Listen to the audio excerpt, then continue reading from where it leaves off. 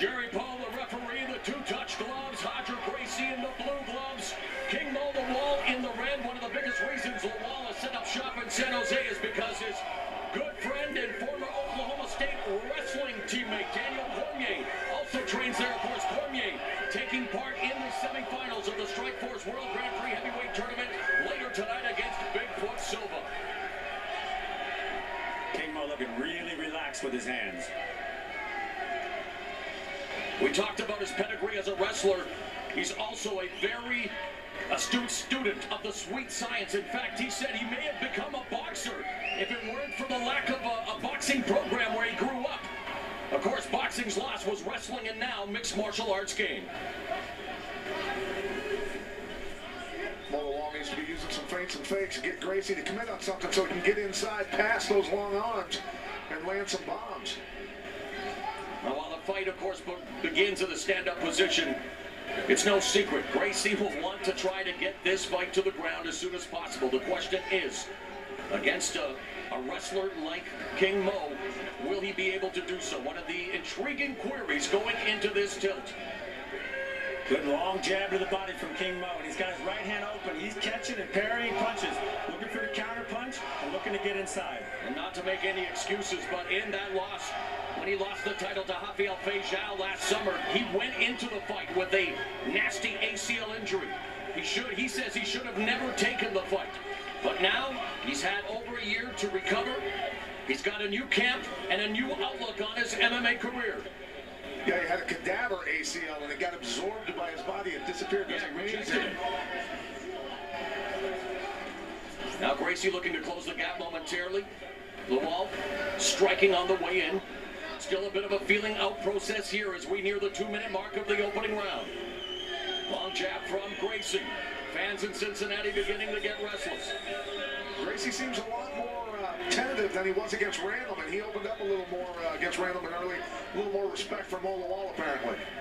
And Mo's stalking him down patiently, feeling out his range.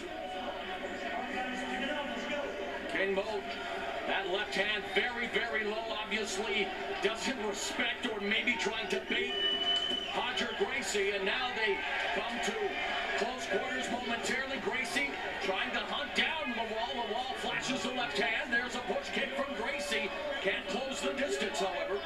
Lawal's got to be careful ducking straight down because those knees are going to be coming from Gracie and they're going to catch him. And there's a flying knee by Gracie.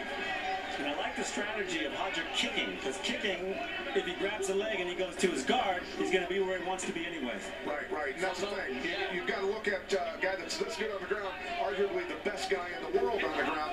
Why do you hesitate striking? You hope the guy shoots on you. Absolutely. So it's almost like you say a bait, putting the push kick out there, hoping that King Mo catches it and puts him on the ground. But I'm sure King Mo Lawal's very cognizant of that. There's another jab through the guard. King Mo measuring up the situation, but not letting go. Not stepping off the line yet.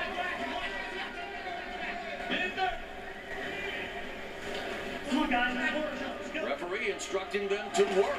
Left hand by Lawal. A right hand misses. Gracie backing away.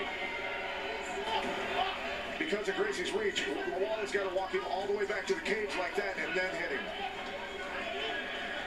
It's not like boxing where a tall guy can lean outside the ropes and get out of the way of the punches. You bump into the cage, you're not getting out of the way.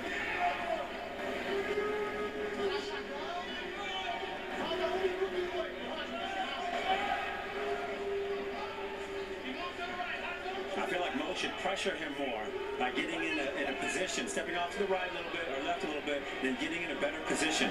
Less than a minute remaining in the opening round. Both athletes still taxiing the runway. Again, each respecting the other's strength, perhaps. Lawal, the wrestling stud. Gracie, one of the best Brazilian Jiu-Jitsu practitioners to come into mixed martial arts. But there's a stalemate in the stand-up.